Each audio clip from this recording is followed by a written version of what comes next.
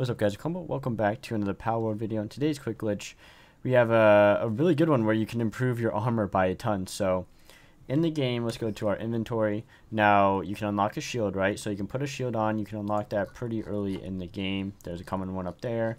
I don't have that one unlocked, but I just did the mega shield, right? Level 16, you can unlock that. Make sure you have a shield crafted in your shield spot. With this, you can also have your armor in your armor spot and your glider. So make sure you have a glider in the glider spot. And if you take your glider and let's say we want to put in another armor, right?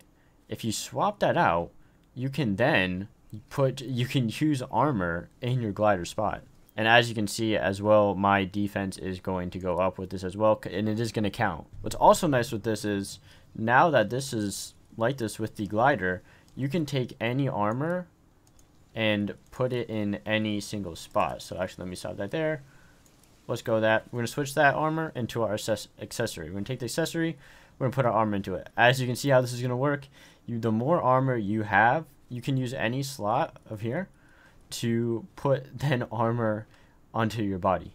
You have to start, make sure you have the shield, make sure you have the glider, swap out the glider for the armor, and then you can change any of these affiliates on your body and accessories into armor slots. If you did find this helpful, make sure to like button and subscribe if you guys are new to the channel. Really do appreciate all the support on the road to 20,000 subscribers.